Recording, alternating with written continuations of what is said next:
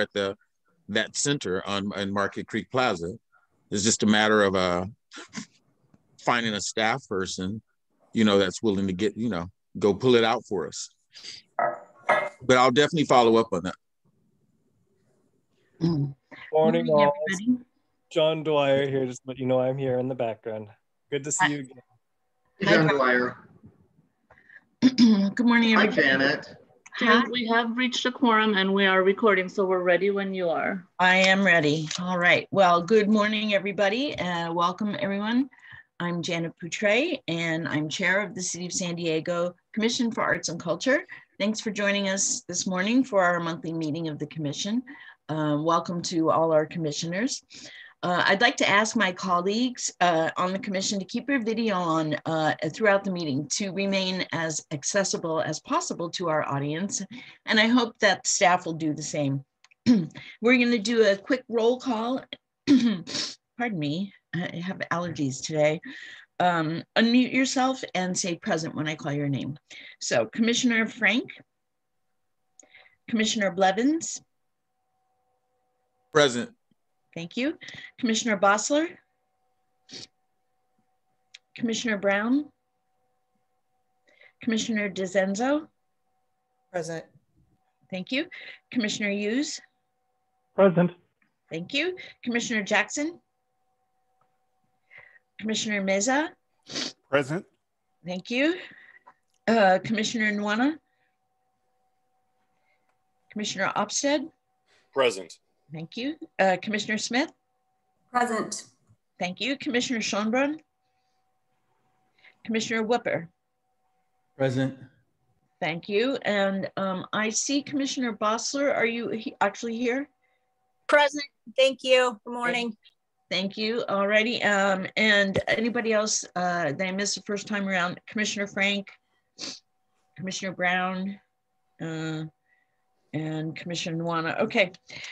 Thank you, everybody. Your attendance has been noted. And joining us today is our arts and culture staff, including Executive Director Jonathan Gluss, Chief of Civic Arts Strategies, Christine Jones, Senior Public Art Manager, Chuck Miller, Interim Senior Arts and Culture Funding Manager, Carla Centeno Aguirre, Project Manager, Bel Reza, and Civic Art Project Manager, Dr. Laura Bullock, as well as representatives from the Office of Boards and Commissions, City Attorney's Office, and our great city IT department. Okay, I would like to now call on Tracy DeCenzo to read our vision and mission statement, which you will find at the bottom of your agenda.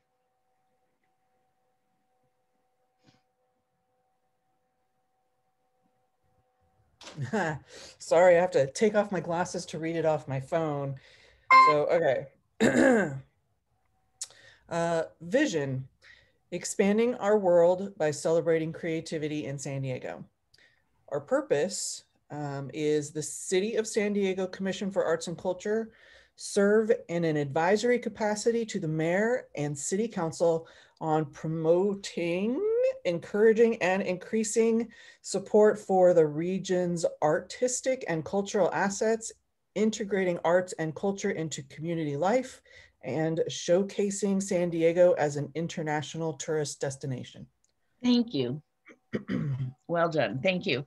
Alrighty, now before we get into today's agenda, I'm going to ask Bel Reza if she wouldn't mind just running down some of the guidelines for the way this meeting works. Bel? Good morning, commissioners. In an effort to provide greater accessibility, members of the public may join the meeting as webinar attendees in order to provide virtual non-agenda and agenda comment in real time. Commissioners, city staff, and authorized presenters are attending the meeting as panelists, and the meeting will function for them identically to a typical Zoom meeting. As a quick refresher, please note the buttons on the control bar at the bottom of your Zoom window. The camera icon to activate your video, microphone is to mute and unmute. Please remember to stay muted when you are not talking and to unmute yourself when you speak. You'll also see the chat window button. Please keep your chat window open at all times as you will be using the chat to signal when you'd like to speak. Please refrain from using the meeting chat for anything other than signaling that you'd like to speak in order to comply with Brown Act. Thank you. Thanks, Bill. Also, like to note Michael Brown, Commissioner Brown is with us as well. Thank you for coming. All righty. So first off, we have an action item. I want to explain. We wanted to change a couple of little things, add a couple things to this agenda since the last executive committee meeting, most notably a tribute to Larry Baza. So in order to do that, we have to suspend the rule by which the commission's executive committee sets the agenda, and we today can approve this new agenda. So do we have any public comment for this item? Yes, we do. We have one that was submitted, which I'll hand it over to Christine to read, and then we'll check in with the members of the public. All righty. The item is actually for non-agenda public comment, so why don't we hold it for that time period? Okay, great. Okay. And then to those members of the public in attendance, please click the button to raise your hand and indicate that you would like to comment. I will enable you to speak and send you a prompt to unmute yourself in the order it was received. And seeing none, Janet. Very good. Okay, thank you. Would somebody like to make a motion on this action? Don't forget. I move. Was that you, Ann? Yes. Thank you. Do we have a second? Tyler? I second. Thank you. All right. Is there any discussion? Anybody have any question about any of this? Great. If we're ready to vote, then I will go ahead and call your name, and please unmute yourself and say yay, nay, or abstain. Okay, I'm going to call on the folks that I know are here. If I don't call your name and you're here, then I don't know that you're here. Commissioner Blevins? Yay. Thank you. Commissioner Bossler? Yay. Thank you. Commissioner Brown?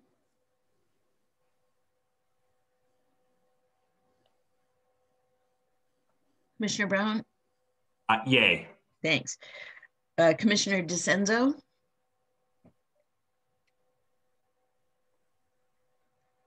Unmute. Yay. Yeah.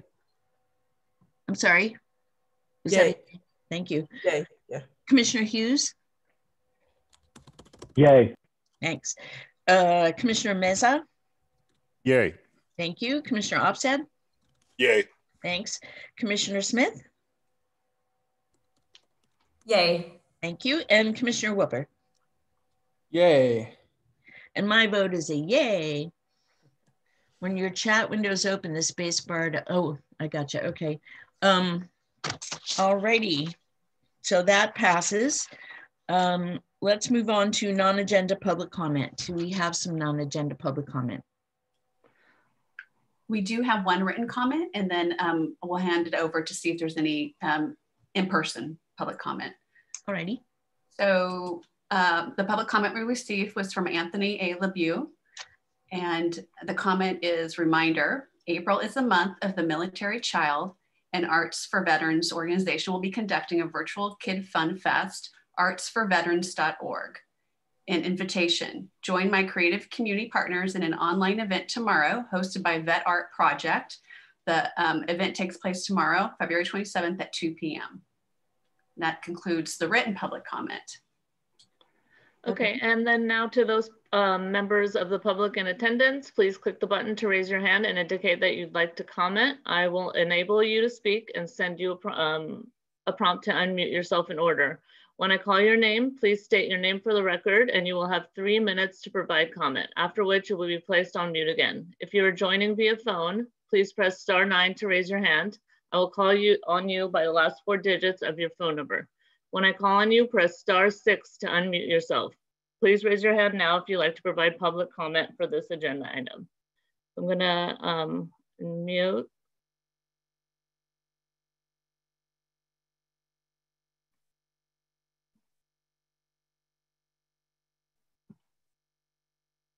Okay.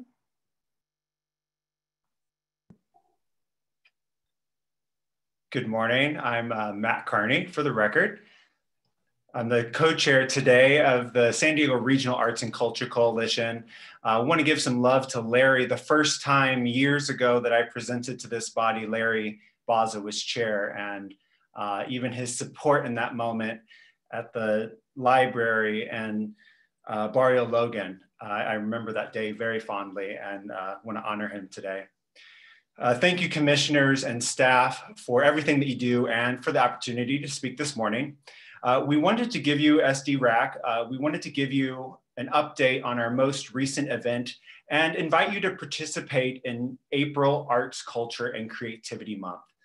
This week, we partnered with the Commission and our sister organization on the state level, Californians for the Arts, to host a town hall type regional conversation.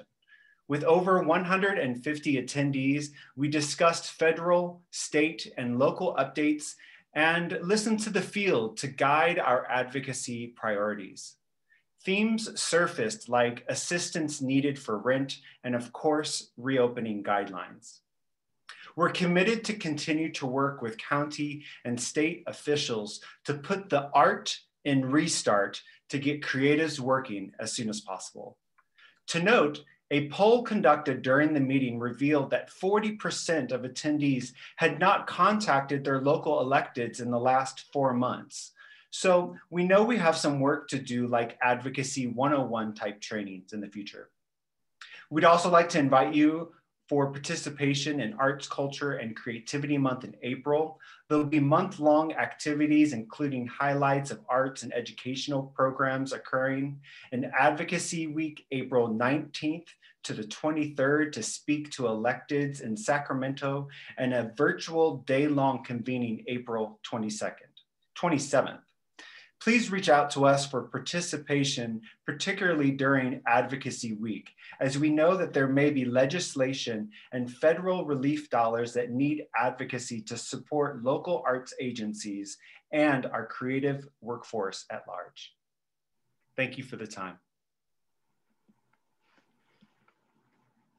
Okay, great. And we have one more.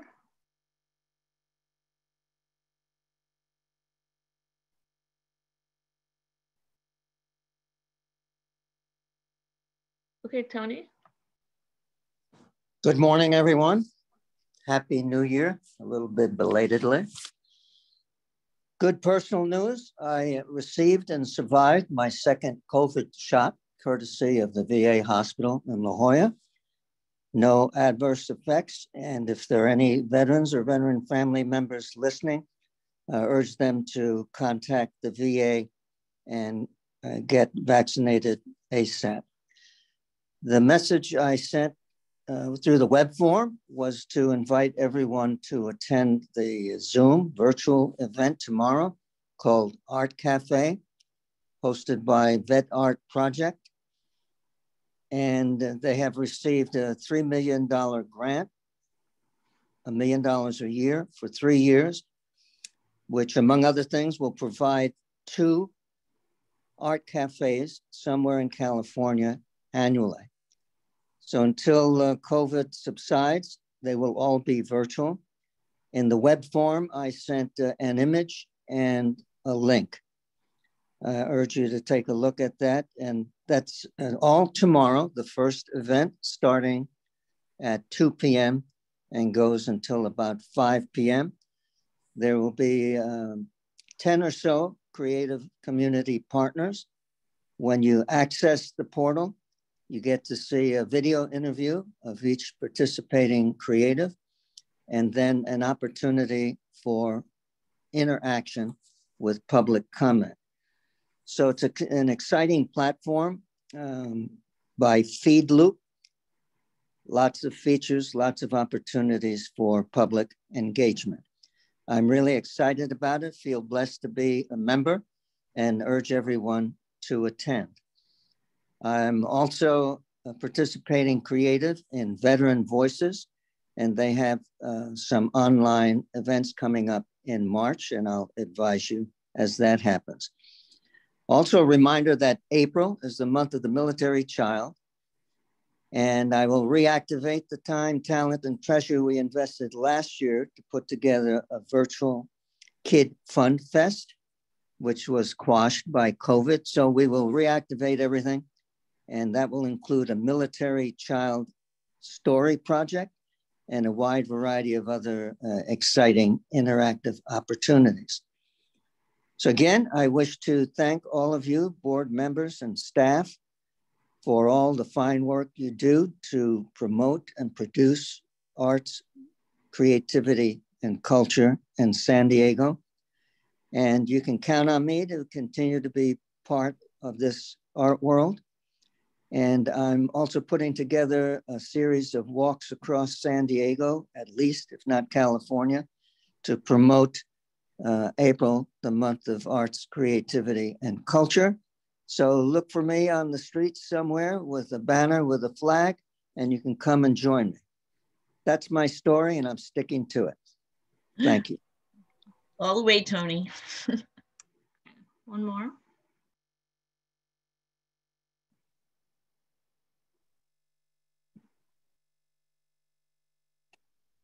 Okay, Lynn.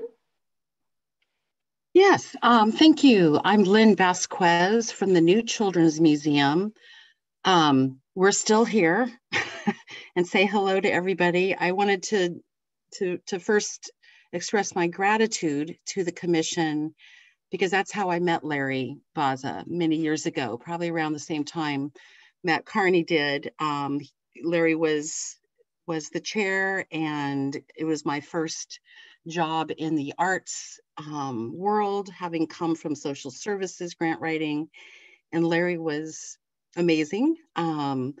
He's also one of the few people I've actually met with a Guamanian heritage. I was born on Guam as an Air Force brat, but I'm always fascinated by others. Anyway, I also wanted to let you know that among the many things that we're doing at the museum, despite being closed, we are starting an Artist Talk series that kicks off next Wednesday, March 3rd, from 6 to 7 p.m. We're going to be talking with Katie Ruiz, a Chicana artist who is doing a mural for us for our planned reopening, whenever that might be. And she's just somebody amazing. And I would like to put into the chat maybe the link where you can see how to register for the event. And otherwise, I just wanted to say thank you so much for these Zoom meetings. As somebody who's always late to in-person meetings, it makes it, it's much closer to my goal of Star Trek time, right? Beam me up and I'm there. So thank you so much and I hope these are able to continue. And that's it. Thanks so much. Thank you. And Janet, I just wanted to note that Commissioner Jackson has joined the meeting. Thank you. I noticed the phone number looked familiar, but I couldn't place it. Oh, hi, Ann. And welcome, Gina. All right. Thank you for those public comments, everybody. Before we move to the chair's report, we do have a couple of action items this month. Do we have public comment on those? To those members of the public in attendance, please raise your hand if you would like to comment. Seeing none, Janet. Very good. Okay, great.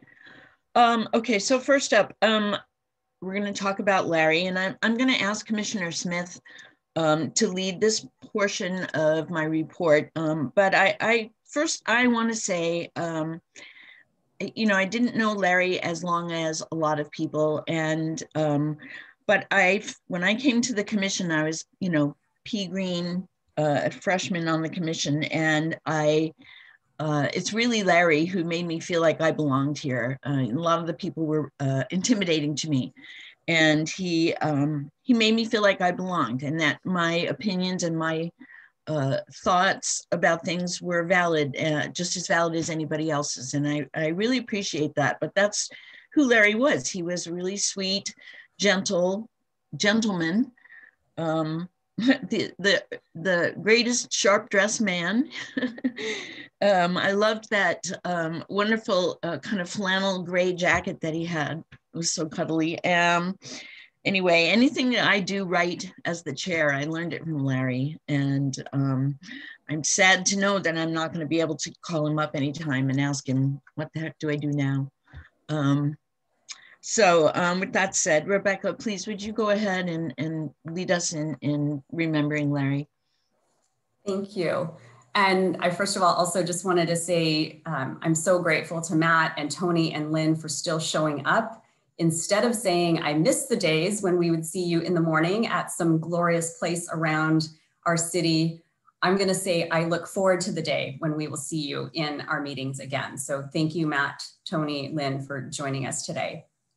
I feel like usually I can speak very clearly and directly, and I don't know if I'll be able to do that right now, but I'm so grateful for the chance just to share about Larry. For new commissioners, what I invite you to maybe consider is, as you hear us talk about Larry and the work that he did with us, I think if anything, maybe just an invitation to you as a newer commissioner, maybe who did not know Larry, just to say, this is the work ahead of us. And we are here, those of us that had a chance to work with Larry, to share what we were able to learn from him with all of you.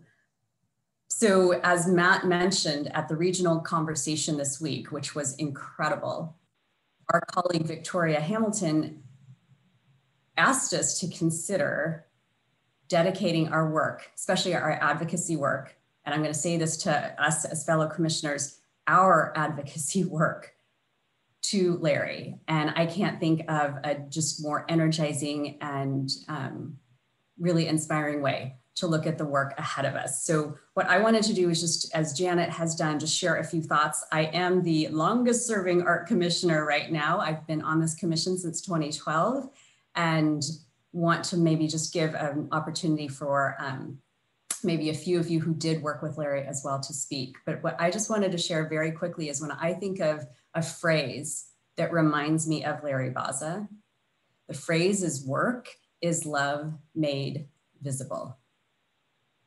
And when I think about that phrase, I think that is absolutely Larry, because there was something about how he made the work really visible in the way that he was intense about this work of uplifting the arts and culture community in not just our city, in our region, in our state, and even nationally. There was an intensity, there was an intentionality about how Larry worked, and yet there was something that was so approachable and so gracious, and I could see it every time we met with an elected official, a business owner, or even when he met with my family.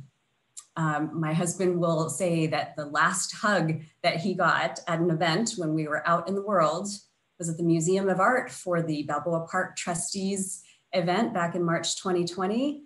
And as we were walking away, my husband said, my last hug was Larry Baza. And I don't know, that just really makes it special for us.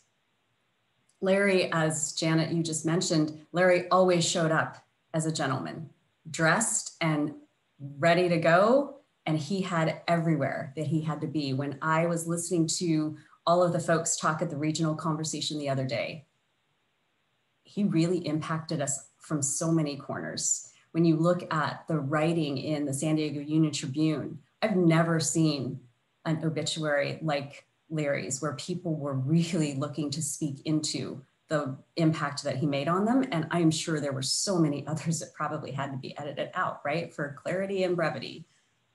And then finally, I just want to say there's something about Larry that was just fearless and tireless. He did take care of himself. I had the opportunity when he was chair, I met with him once a month.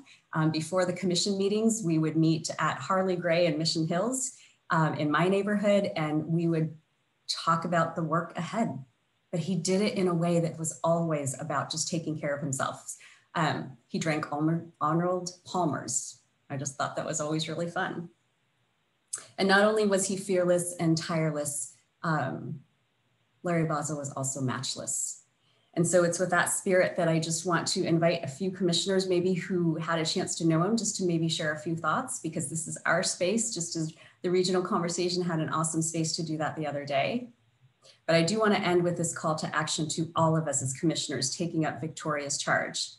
if we're going to carry on this work in Larry's name, what I want to put out there as a challenge and an opportunity to all of the commissioners, new or not, is can we commit to at least reaching out to one staffer, because we know that the work, and Tyler can tell us all about this, that the work of this advocacy really does have a lot of opportunity with the staffers. If you could think about reaching out to one staffer before we meet again next month and doing that in Larry's honor.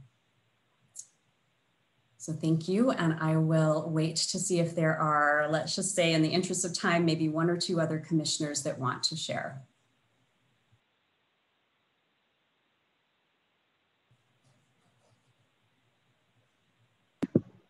Tyler.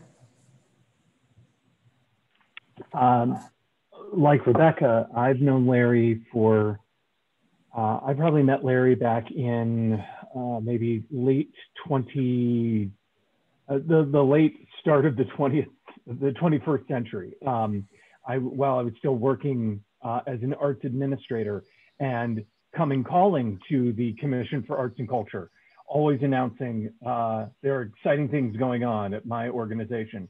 And Larry would sit both on the commission as a commissioner and when Robert Gleason was chair, and then when Larry became chair, and always encouraging, always excited to hear, and always to a young arts administrator, he was always kind and gave of himself in his time and his expertise.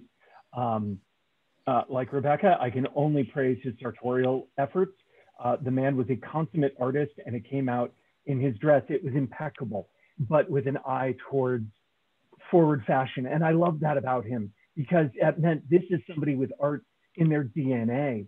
This is somebody who knows how to present a whole artistic package. And I always love that. And though my time with him serving on the commission was brief, because he rotated off as chair, I always knew I could go to him with questions, always knew, especially in my role in advocacy, I could take his lead, both from the California Arts Council, but also just as somebody who knew San Diego and had it etched on his heart.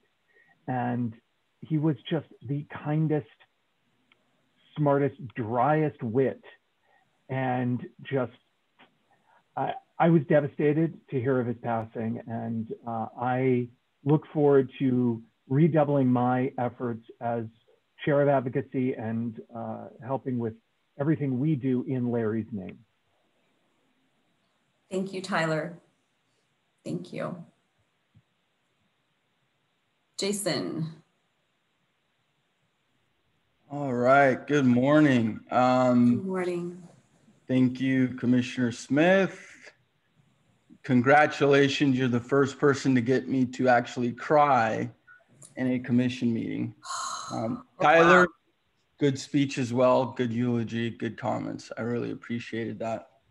I don't think I thought about this ahead of time or prepared much, but I like to think of people who transition as just transitioning, not necessarily gone. So I'm going to talk about, who I think Larry Baza is, even though, I won't actually see him anymore, as opposed to in terms of was, because, his impact, it's still here, it's everywhere, particularly in the arts and culture community, but in other communities like the LGBTQ community and San Diego as a whole. He was a giant for us all in various ways. But I just wanted to talk about how special he is. He's one of those people who, I don't know, he lights up a room and he makes you feel important. Doesn't matter who you are, where you come from. And he makes you feel like you have something important to contribute. And, he did that for me from day one when I first participated in a panel. He was, giving me positive feedback the whole time. I believe my understanding is he batted for me to actually get onto the commission after me being fortunate enough to work with him in my first panel. And then one of the really neat special things, at least that I still think about, is my first meeting with him as a commissioner.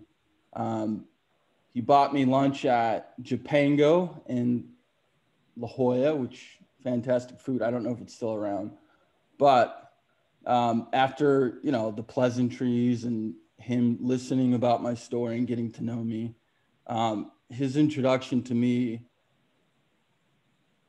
for the commission was essentially this. He started with, you know, Jason, I want you to think of me as your dad on the commission. Any questions you have, any concerns you have, anything you need, just come to me and I'll help you out.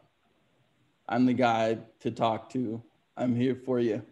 And I think he was that for a lot of people in all of these various communities, you know, more than a friend, you know, almost a father figure in a lot of ways. I wasn't that close to him, so I don't want to imply that, but, you know, he made me feel an element of that anytime I was with him, anytime I was in the room with him, anytime he spoke to me, I felt very comfortable. He was always making sure he was taking care of, you know, me and other people. And, you know, that just sums him up for me when I think about him. So I'm going to leave it there and let anyone else speak who has to, because he will be sorely missed. That's the last thing I have to say. Agreed. Thank you, Jason. I do see that Commissioner Bossler and Commissioner Brown want to speak, so I'll invite them and then turn back over to Commissioner Poutre. Anne. Good morning, everyone. It's a tough one. It's a tough time. And losing Larry, it's as though I feel like when we finally come back to meetings and being able to go to arts institutions, that somehow he's still going to be there. I've thought a lot about him, and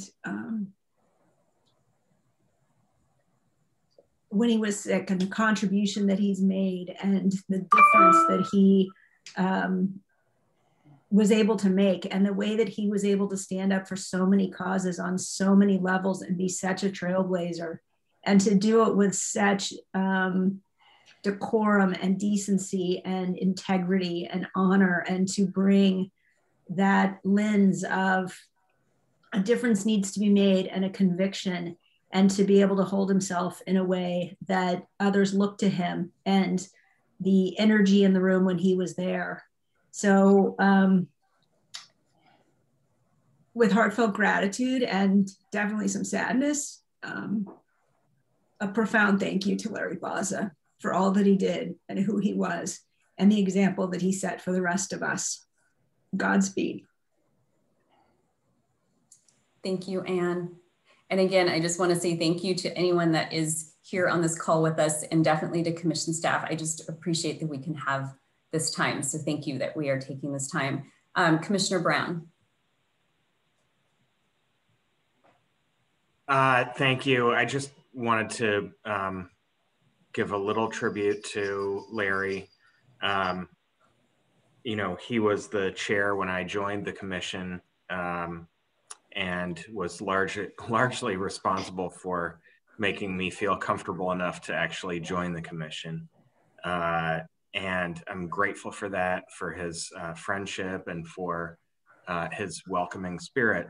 He was also a huge friend to the San Diego Museum of Art, who, you know, I work for. That's my day job.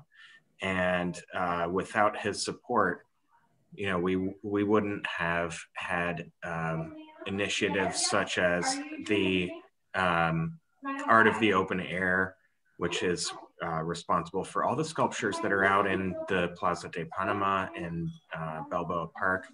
And he just stood behind the museum and supported us. Such a, you know, great friend of the museum. And I wanted to just, you know, make sure that everyone understood what what a level of support that he offered to us. And thank you, Larry. That's all I have to say. Okay, so thank you, Michael. And again, I will just repeat my invitation challenge to all of us as commissioners in Larry's honor. One, reaching out mode to a staffer at one of the elected's office. Let's do this for Larry. Thank you. Janet, back to you. Hello? Oh. I want to note Doreen Schonbrun, Commissioner Schonbrun has joined us. And Doreen, did you want to speak to this? I would love to. He's a dear friend for. Okay. Sorry, I've had a lot of technical difficulty. I got on this and I was able to get to you. So I coming in at the very end, and I'm so sorry. But Larry was very close to me, and I wanted to share briefly how he has changed my life. The first day that I entered the meeting for the Art Commission, 8 years ago, I was very nervous and very insecure and going, I don't think I can do this. And all of a sudden I looked up and there was this big, tall, handsome man. And he was so warm and welcoming. And he said, hi, I'm Larry Baza. And all of a sudden, all my fear and anxiety just melted away. And I will never forget that day. He was an angel, one of the angels on this earth, the warmest man, and loving, intelligent, articulate, but caring about all people. And we, up until recent, until he was sick, we would meet at a restaurant and have coffee and talk and catch up. But when I was on the education committee, I was chair of the arts education committee for the commission, I could see that we were going nowhere with this. And it was devastating to me because my passion is arts education for children. And he said, look, I want you to come aboard with me. I have a new project that I'm doing with Russ Sperling, who's a district superintendent. Well, excuse me. He is the director of VAPA, which is Visual and Performing Arts for the Unified School District. And I said, and it was just a natural thing. And about 3 years ago, I joined them, and now I'm president of the foundation. And he was he was president at one time of it's still a more grassroots company organization, but we've been able to make a difference, and we've been able to raise a lot of money, and not enough, of course, but change the lives of some of these kids. I'm going to miss him dearly. I cry all the time. We had plans to do a very wonderful project together, and I thought he was doing better. And I just took it as he was doing better. He was coming through this, but he wasn't. And I just love you, Larry, so much. And I'll always love you, and I'll always have you in my heart. And I just, that's all I want to say, but you were gifted, everybody who met you. And that's all I want to say. And thank you very much. Thank you, Doreen. Okay. Anybody, any last few minutes? We have quite a bit more going on today. So I want to. Hey everyone, this is Tina. Oh, I will try to speak. Thank you. I just sent Janet an email, just torn up.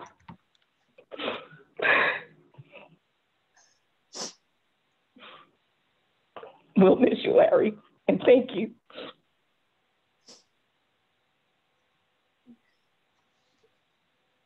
You good, Gina? I see you sent me a text. I'm sorry.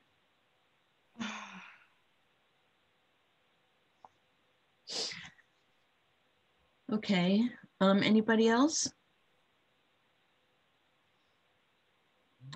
Okay, well, it's obviously a terrible loss to our arts community and to a lot of us on a personal level. And his light will not pass this way again anytime soon. To move on to some of the quotidian things we have today. We have an action item to review the minutes from our January special meeting. And before I get to that, I want to thank Rebecca for organizing that. Thank you, Rebecca. I appreciate that. And thank you, everybody who spoke. It was great to remember all those nice things about Larry. Okay, so anyway, we have to approve minutes from the special meeting on January 27th. Would somebody like to make a motion?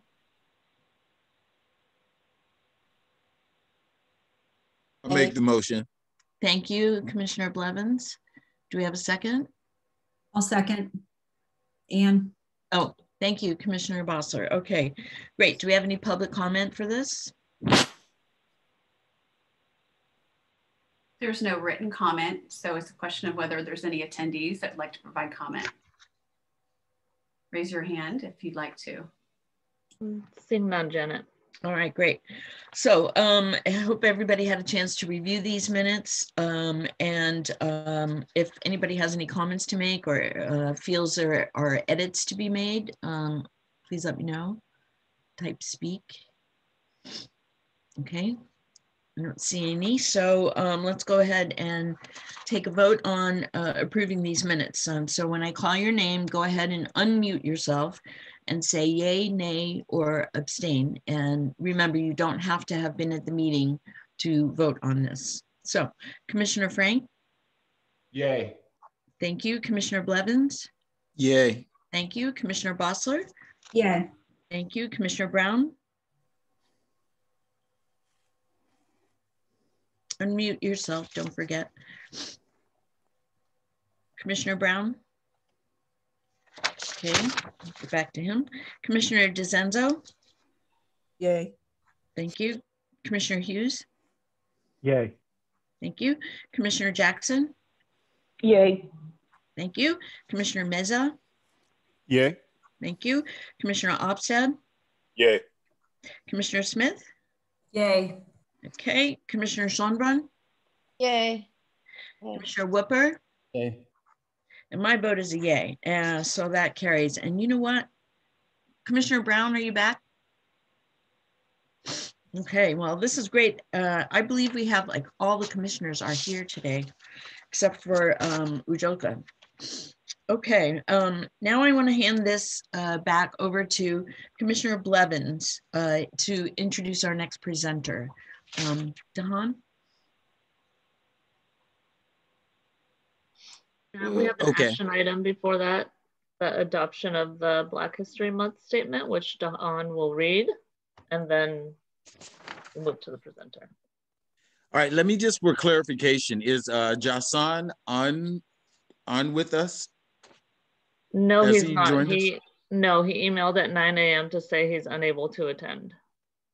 Oh, okay. So the video, I'm seeing something says it has to come from Google. Yes, he shared that. He shared the video, but he hasn't shared rights. So Chuck and I are unable to access that. But we are on the statement right now, Dahan. Okay. Okay. As we celebrate the legacy of Black history during the month of February, the City of San Diego Commission for Arts and Culture would like to acknowledge the spirit of perseverance within African American culture. From the many historical figures to our first African American Vice President of the United States, this spirit has been a strong force in people of African descent throughout the world. This spirit refuses to be broken and, like the Nile, runs deep in the soul of America. We as a commission will continue to uphold this strong legacy in the work that we do. Our mission reflects just that, and we will move forth with solidifying our commitment to artists of the African diaspora and exemplifying diversity in arts and culture in San Diego. Thank you, Jahan. Now we need a motion to adopt this statement and a second, and then we can discuss the statement, what we'll do with the statement, all of that sort of thing before we vote. So can I have a motion to adopt the statement? Jahan, you can do that. Well, can I ask how does everybody feel? We don't. Well, we're going to talk about it, but we have. Oh, okay. Yes. I make the motion. Thank you, dear. And then could I please have a second? I second. Thank you, Doreen. All right. So let's talk about it. Jahan, go ahead. I wanted to get some feedback from everyone else on it. A few of us got together and talked about it and went back and forth, but we really wanted it to be a joint effort. And so I just wanted to get a general impact.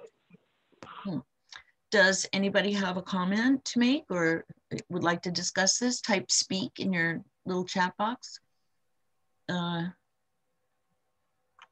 Is that current? Well, I do want to speak. This is Gina, if it's okay. I know I'm on cell phone, so I can't say speak or anything. Okay, and I noticed Rebecca and Ann both typed speak. I got confused. I thought that was from the last batch. So Rebecca, do you want to go ahead? Sorry, Ann, do you want to go ahead? I was just typing speak to be able to move that we approve. I think it's terrific. Okay. Rebecca? Same here, just to motion a second to approve. Understood. Gina? No, I just wanted to say, I think it's really great that we are having such a statement. To my knowledge, I don't think we've ever had a statement in reference to Black History Month. So when Dahan presented the idea to me, he's like, what do you think, how can we move forward on it? And I'm like, well, I can kind of write something up really quick right now. And so between he, myself, and Udoka, wordsmithing, changing some things around, speaking with Jonathan, of course, I'm just glad to see that everything has come to fruition, from the idea of the need of having something with this representation through the Arts and Culture Commission. So thank you all so much for your support on it. Thank you, Gina. Anybody else? Let's see. That was from before. Okay.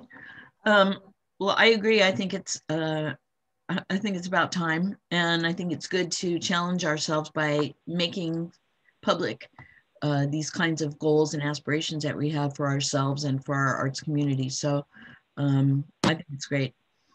Does anybody else have something to add? Janet, Tyler raised his hand. Thank you. And I think that was Gina. Okay, Tyler, go ahead. I just want to say, first, I think it's a fantastic statement. And I think rather than, I hope that we don't let it, the statement and the sentiment behind it, just be about this one moment in time, this Black History Month. But if we can fold this sentiment and line of thinking into our EDI work, as well as we push forward with the cultural plan, the idea of really speaking to the African diaspora, as well as the greater diversity in arts and culture in San Diego, and get these kinds of sentiments built into all of our thinking across the board, I think is so crucial. And so I'm just gonna throw the gauntlet down again about the cultural plan, because unless there is a overarching plan, statements like this just recede into the vacuum. And we need to have actionable steps that follow on to this. So I love that this is written, and written so clear, forcefully, and beautifully. And I want us to take this as a clarion call moving forward. All right, thank you. Gina? Oh, no, I don't have anything to say. I just wanted to say, Tyler, thank you for that. Yes, well said. And I also want to acknowledge and thank everybody who worked on putting this together. I think it's well done, and I agree that this is a good thing for us to do. Anybody else? Can I ask a question, Janet? Of course, Don. What would be the process to this being put on the website for the city? That's a great question. Yeah, that's a great question. I don't know the answer. Okay. Well, I'd like to put it on the table that it possibly be put on the website for the city, the mayor's office, and the human relations office. Awesome idea. Who does that? Belle, is that something you can coordinate? Yes, that's something that we can definitely take a look at, and I will close the loop with everyone on that. Very good. Thank you very much. Good idea, Dahan. And Tyler wants to speak. Yes, sorry, speak. I forgot my K. But just a recommendation, since we as a commission do not have our own social media, I recommend that all of us take this and flood it on our channel. Yes, because we don't have that ability right now. So, Dahan, I think it's great if we can get it on the city website, but also who checks the city website, really? But if we can get it on Instagram, on Facebook, and I think all of us have wider networks than those people who are checking the city to see when they can, update their permit for their latest thing. Okay, fantastic. Well said. Is there anything official? Do we, from this point on, can we start using it? Well, all we have to do is vote. We have a motion on the table. It's been seconded. We've discussed it. So if you feel ready, we can go ahead and take a vote and approve it and move ahead. I'm ready. Yeah. Gina, your thing lights up. I think that's when you unmute. Sorry, let me mute again. That's okay. All righty.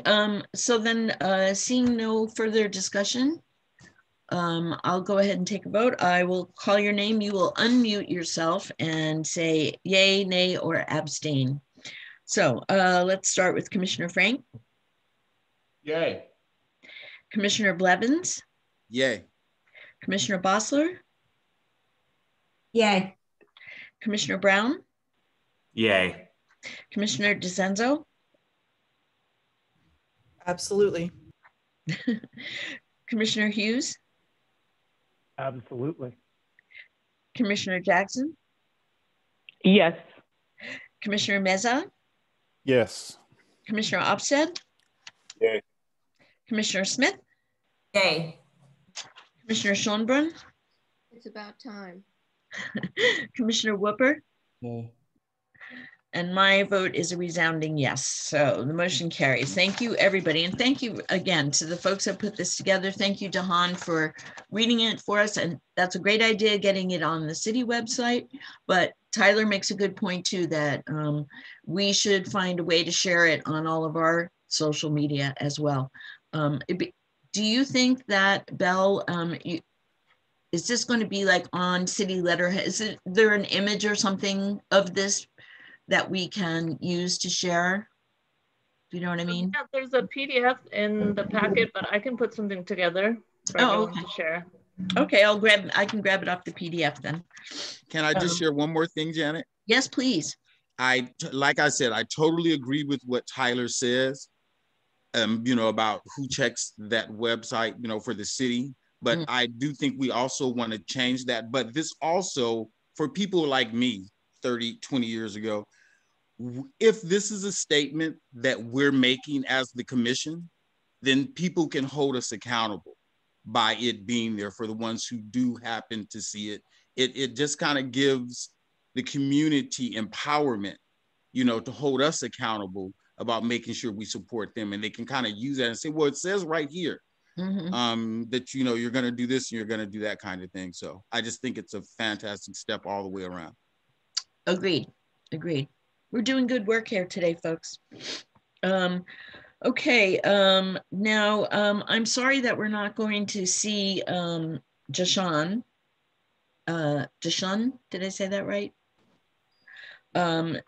Hopefully next time. And we're gonna skip ahead to Anthony Graham. Are you here, Anthony? I am. Hello. Hi, let me introduce you. Anthony is an associate curator at the Museum of Contemporary Art, San Diego. and he's going to tell us a little bit about Pacific Standard Time 2024. Anthony, go ahead, please. You have the floor. Hi, everyone. Thanks so much for having me here today and asking me to talk about Pacific Standard Time, PST, which is this enormous and incredible initiative of the Getty Foundation in Los Angeles. And sorry, my slides are just like these kind of boring, super texty slides, but I wanted to have a ton of facts on there so that I didn't have to remember every detail. But for anyone who isn't as familiar, PST started in 2011, and it was an initiative called Art in Los Angeles 1945 to 1980. And it was really kind of a challenge to institutions throughout Southern California to establish and write and present and share the art history of our region, which has, you know, sort of long been overlooked. And, you know, one of the great successes of that initiative was, you know, dozens of exhibitions and symposia and public programming that addressed art in Los Angeles. And very impressively, you know, the writing of 40 exhibition catalogs on the subject, when before there had only been one book specifically looking at art in LA from this time period. And so with that initiative, the Getty really created this new project to bring all of these different cultural organizations together through a huge geographic region. You know, they like to say San Diego to Santa Barbara, LA to Palm Springs, really the kind of entire Southern California region. And really to challenge these institutions to realize exhibitions on a large scale, to really create new scholarship and new contributions to the field, and to work in ways that that institutions might not normally. So there's a heavy hand on collaboration of working with outside advisors and bringing in expertise from other fields. And so with all of that, the second initiative of PST happened in fall 2017, and that was called LA, Los Angeles, Latin America, and focused on exhibitions of Latin American art as well as Latinx and Latino art in the US. And so now the Getty has announced the next initiative, which is focused on art and science. It seems like they're shifting what the exact name might be. But if we can go to the next slide, there have been 45 organizations have received grants thus far, for the research and planning of the next PST, which will take place in 2024. And 5 of those organizations are here in San Diego and are on the screen. They include the La Jolla Historical Society, the Mingue International Museum, the Museum of Contemporary Art San Diego, the San Diego Museum of Art, and the UCSD Institute of Arts and Humanities. And this exhibition and project is really challenging to think about another important aspect of our region's history, which is the scientific innovations that have happened here throughout time. But again, you know, a real challenge to think more broadly about the intersections between art and science, what commonalities artists and scientists might have in their methods of inquiry, forms of research, and the ways that they help us think about the world around us. And so the project has just begun. You know, it's 2021 and the exhibitions won't be for another 3 years. And so all of the projects are, you know, in the research and planning phase, which is, you know, another really exciting thing about PST is that with this kind of incredible support from the Getty, we as, you know, our institutions and organizations get to, you know, start early and plan for a long time and create these really, really robust programs to share with the public. So with that, I think I've kind of rambled on, but that's an overview of what PST is, what PST is going to be. And, you know, I hope everyone will participate in the shows when they're here. Thank you, Anthony. I'm excited about this. I recall the LA show It was great. I went to a talk at the museum with some Latina artists and Cheech Marin, and Los Lobos concert downtown too. It was great. Do that all again.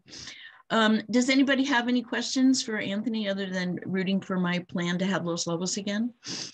No? All righty. Janet, this is Jonathan. If I could just, firstly, I'd like to thank Anthony, but I'd also just like to close the circle on this a little bit as far as, excuse me, the role of tourism around this initiative. You may remember that this is the same year that we have a bid in for World Design Capital. So during 2024, if we receive if we win the bid, we will have Pacific Standard Time, which really the press around PST is extraordinary and very much on a global level. So we're going to have global arts attention already on Southern California. Excuse me, the events that happen in the desert between Modernism Week, the fairs, etc. We're going to have people from across the globe focus on Southern California. So I am hoping that we as a commission can do a better job of helping to package and promote and really aiding these institutions in positioning themselves as destinations for the people who are coming from across the world to PST. I'll say candidly, in the past, my understanding is it's been more regional. The people who come to the events in San Diego tend to be more regional. Someone coming from London may not take the time to come to San Diego, but we've got plenty of time here to work with the Tourism Authority and help make sure that we are part of the global trip to Southern California. Thank you, Jonathan. Rebecca? First of all, just wanted to say, Anthony, thank you for bringing this to us. I just love, love, love good branding. And much as I appreciate the title South by Southwest, I think Pacific Standard Time is just right there too. It's just a really cool, really cool opportunity. I just want this on the record. Again, I'm going to be the one that says we are a biotechnology hub here in San Diego. Our life sciences companies are getting billions of dollars coming in. And as we are thinking about the challenges to our arts and culture sector, this is absolutely an opportunity for us to start making some really, really good connections. So, and we've got time. It's right. This is not till 2024. So again, I'll put another call to action out there to the commissioners. Who do you know? Who do we know that work in some of these companies in San Diego? And can we start to make these inroads to let them know about this awesome work that's happening at Pacific Standard Time? Thank you. Thank you. Well said. Okay. Anybody else? Anthony, thank you again for coming and introducing us to your kitty and helping us get excited about this Pacific Standard Time that's coming up in 2024. With that, I'll move on to our next presenter. This is our Civic Art Project Manager, Dr. Laura Bullock, and she's going to talk to us about art in private development. Thank you, Commissioner Pucciarelli. So next slide, please, Belle. Thanks. So I'm giving you guys this short presentation on art in private development today, just to remind you about a facet of the department that operates outside of CIP and department initiated projects. So the Art in Private Development Program, often referred to as Civic Enhancement, requires certain non-residential development projects to meet the City of San Diego's Civic Enhancement allocation requirement as stipulated in the San Diego Municipal Code. So one of the ways private developers can satisfy the civic enhancement requirement is by integrating artwork into their development project. So today I'll be highlighting a number of artworks commissioned by private developers in fulfillment of the requirement. Next slide. So developers may opt to spend 1% of the total building valuation or project valuation for the overall development project for artworks on the premises, 1% for space for cultural use on the premises, or they may opt to pay a fee equaling half of 1% of the total building permit valuation. The fees, also known as in lieu civic enhancement fees, or civic enhancement allocations, are received by the city and managed by the Commission for Arts and Culture. So most developers, they usually choose the 1% option for artwork on premises, or they elect to pay the fee, which gets deposited into the Public Art Fund. And then the Public Art Fund is then what is used to fund department-initiated projects such as Here Comes the Neighborhood, or the 2D Breezeway project, or Park Social, for example. So with that, and then all of these artworks, I also want to mention, are open and accessible to the public. So that's one of the requirements of these projects. So everything that we look at today, if you are interested in checking it out, it's open, so you can go and see it. So next slide, please. So with that, here, we're going to launch into looking at some of these projects. So this project was developed for Qualcomm, and the budget for this project was $616,112. And it's an exciting project because Jenny Holzer is the artist. So if you're not familiar with Jenny Holzer's work, she's based in New York. She was born in Ohio. She is an American neo-conceptual artist, and the main kind of focus or medium that she works within is text-based projects. She's interested in the delivery of words and ideas. She's interested in text and its kind of poetic power, but also how words are used for communication and control. So this piece specifically is an 800 square foot transparent screen. And then it has 50 special effects, so lighting effects and motion effects. And then there's poetic literary text that kind of keeps scrolling throughout the installation. And then, another thing to mention is Holzer stopped using her own text in 2001. So she borrows kind of literary inspiration from words from others. So I encourage you to check it out. She belongs to another thing worth mentioning. Maybe you've heard of some of these other artists. I'm sure everyone on this committee is very familiar with Jenny Holzer, but she belongs to a feminist branch of a generation of artists that also includes like Cindy Sherman, for example, Louise Lawler, Barbara Kruger. So next slide, please.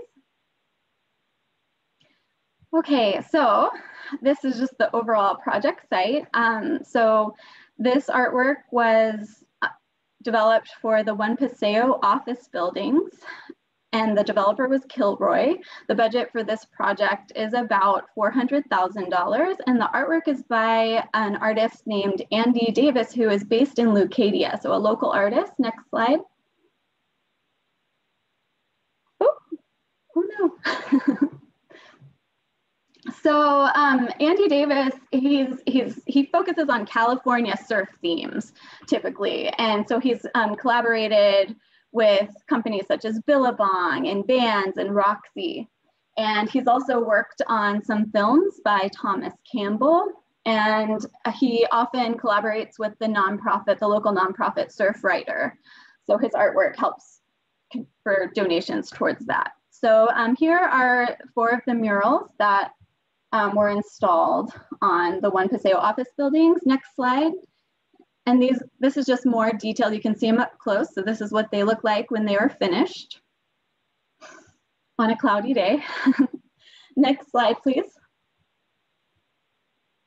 Okay, so this is a project developed for the Carte Hotel by a Texas-based artist named Beverly Penn. And the budget for this one, $324,999. So the artwork is the spherical sculpture that you see that's kind of embedded in this wall, but it's also the walkway that you see in front. So it's made up of these vegetal plant motifs. And so it kind of creates this sculptural ball. So when you look at it in person, it's very detailed, and she has used plants and trees that are local. So if you look at the walkway, you can kind of see little individual leaves embedded in the walkway as well. And so she's interested in representing a balance between the natural world and the manufactured environment in her artwork. So you can kind of see that put in play here. Next slide. Okay, so this is a sculpture called Drifter by another local artist, Matt Torrens, for the Phase 3 TNV development project. So the budget for this one, $99,000. And so his sculpture, Matt Torrens' sculptures, he's interested in ideas of sustainability. So he likes to use recycled materials or found materials in his work. So this is a whale sculpture made from driftwood. And he's also just known, that's kind of what he's most known for, life-size driftwood sculptures, such as the one we see here. Next slide. Here it is, kind of more in context. And I will note that if you do want to check this out, right across the street are those Andy Davis murals that we saw previously. So a lot in a little kind of concentrated area. Okay, next slide. Okay, so the next kind of series of artworks we're going to see were developed for the Park and Market project. So it's going to be a series of murals. The total budget for this artwork was $100,798. So the artists are Rafael Lopez, Joe Sotelo, and Tammy Matthews. So next slide, please. So we'll just kind of go through these quickly, but you can see it's kind of an abstract mural, very vibrant, colorful, inviting. Rafael Lopez is internationally recognized illustrator and artist. Next slide. So these are actually across from each other. So as you're like, if you were sitting on these wooden seated areas, you can kind of enjoy both murals simultaneously. So this is the Joel Sotelo mural, also abstract, but a very different style, as you can see, kind of incorporating some kind of sea, aquatic plant life motifs and other just kind of abstract designs. Next slide. And then Tammy Matthews has created two artworks, two different screens, and also across from each other. So at the top of this stairway, after you enjoy those murals, you get to encounter these kind of amorphous designs within her screens. So you can actually kind of see through the screens in parts. And yeah, this kind of overall theme of abstraction is kind of what has sort of framed this overall project. The artwork's kind of working in concert together. So next slide, please. Okay, so this is a project by 2100 Kettner is the project name for all purposes. The budget for this one, $340,000. It's another project by Kilroy. And so this budget goes to fund multiple artworks on the site. So the artists are Paul Wackers, Panda Design Company, Baraket Keswer, and Bumblebee Loves You. So next slide, please. Just to kind of get an idea of kind of the range of art projects that the developers end up choosing. So here's the mural. It says, keep going, encouragement that we need, especially now. Next slide. This is a fluorescent light work, so ciao. Next slide.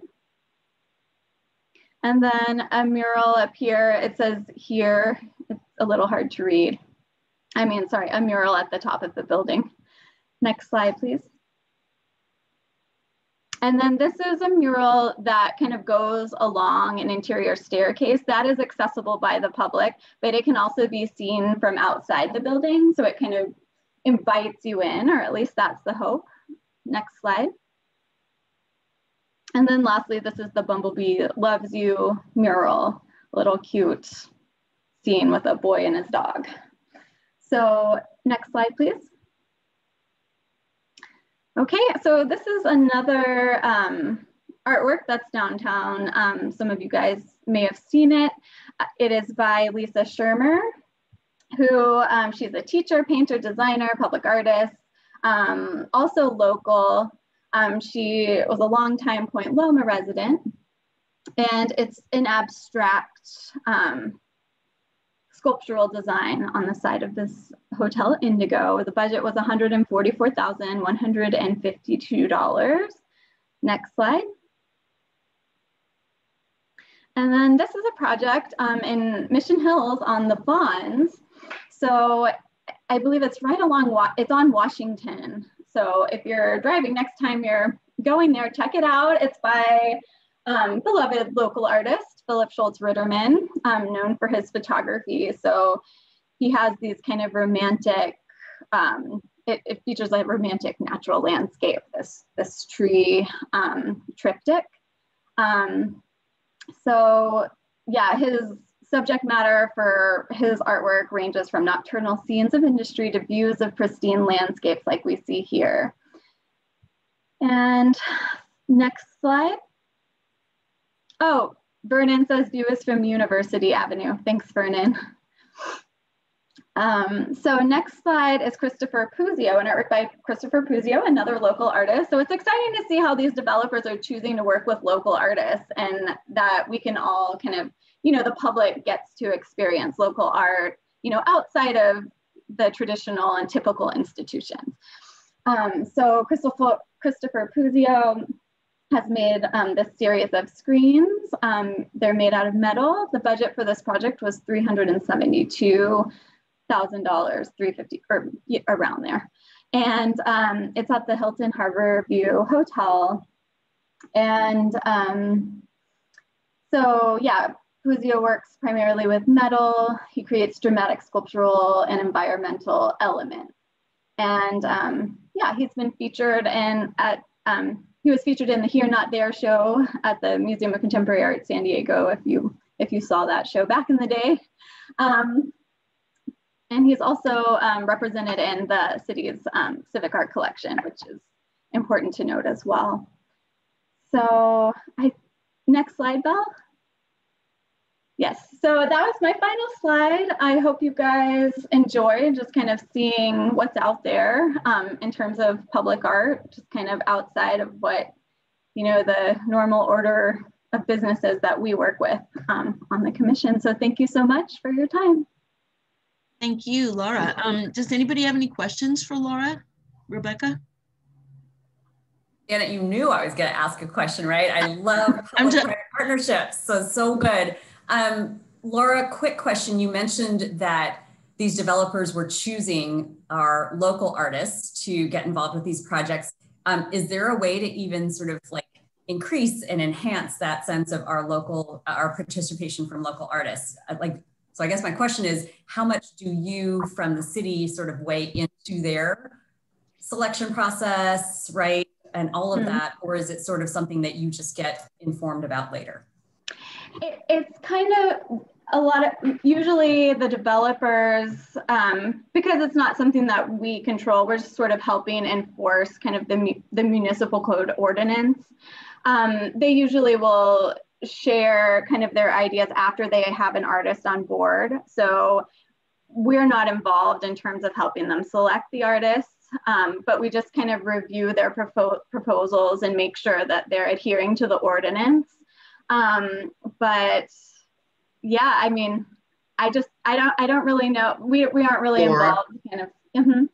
Let me, if I could, let me help you with this. We don't, it is kind of a passive process at the staff level, really where the, but we wanted to brief you all on this because it is a substantial amount of staff time. Number one, and number two, it is under-recognized and so impactful in our streetscapes.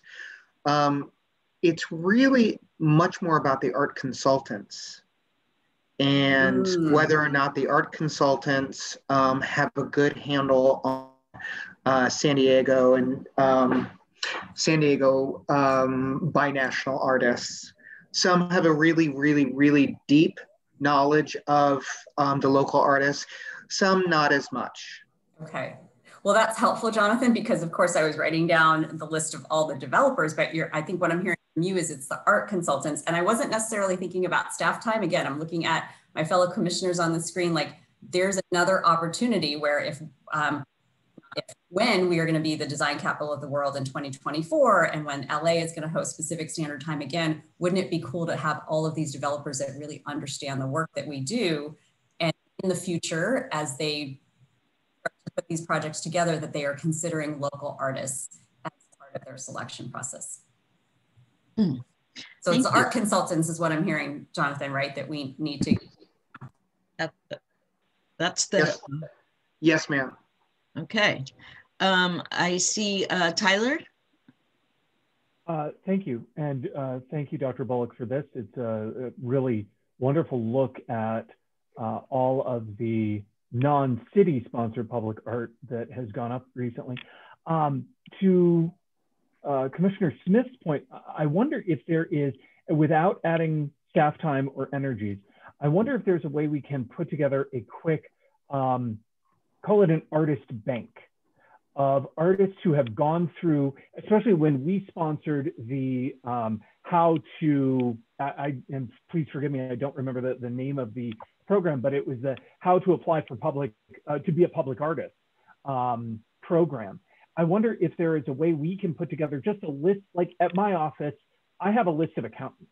I have a list of tax attorneys that I can, when a client asks me, I can just send them this.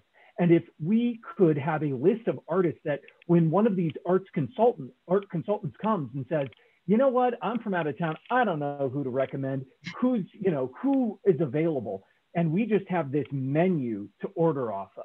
And all it is just us collecting the names of local artists and then letting the art consultants make the connections, et cetera.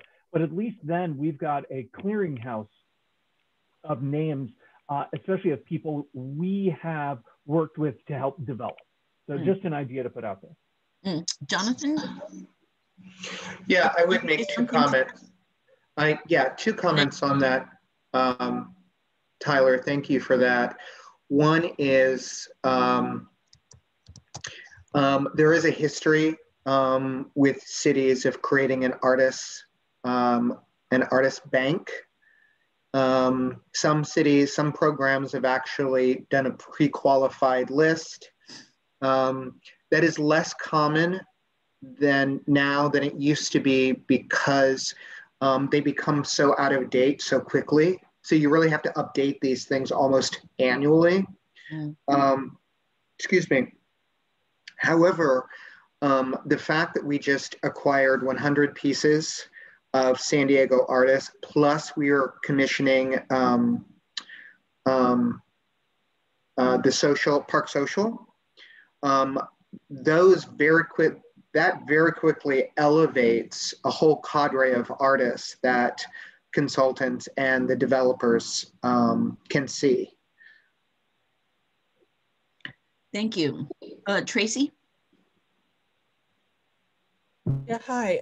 Thank you for showing that information. I found it really interesting. My husband is always, you know, as we drive through the city, there's always the question of, is that a commission piece? Is that a commission piece? And I'm like, I don't know what's a commission piece and what's not. But to that point, it would be really great if there was a database similar to the city art collection database that we have that points out these art pieces and that it's something that we can promote to the public.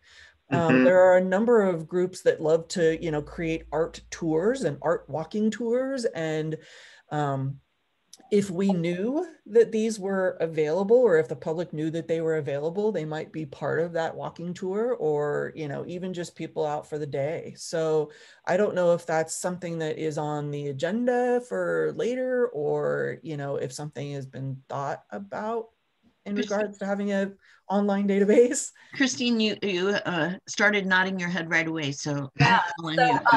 Tracy, that is definitely something that is on our list, and is something that we plan to do. We are gathering materials. We'll have to look at intellectual copyrights and things like that in order to be able to place it.